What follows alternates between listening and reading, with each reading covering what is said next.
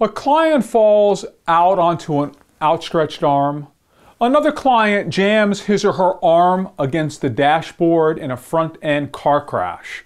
Both these clients were diagnosed with rotator cuff injuries and slap tears in their shoulders.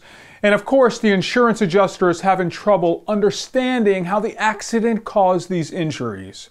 Hang on a moment, and I'll explain indirect shoulder injuries.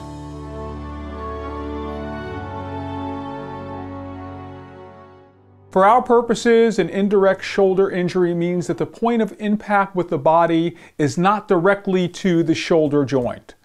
The shoulder is generally real susceptible to injury because it is movable.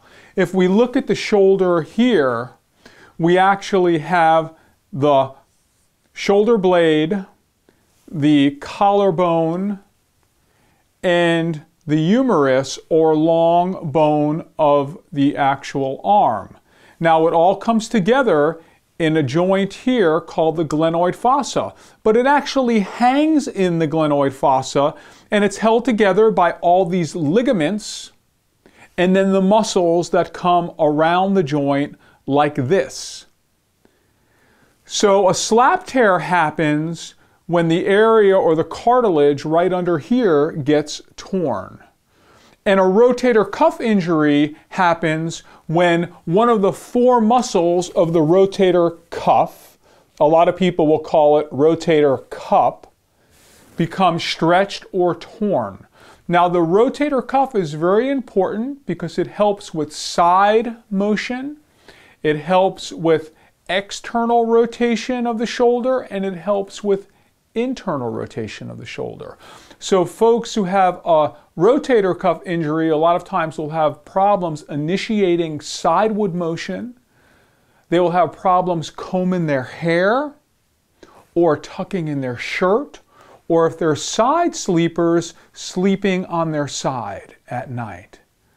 What we have to do though for the insurance adjuster to understand is that if somebody falls on an outstretched arm or the arm gets jammed, that the force is actually going and being transferred into the shoulder joint.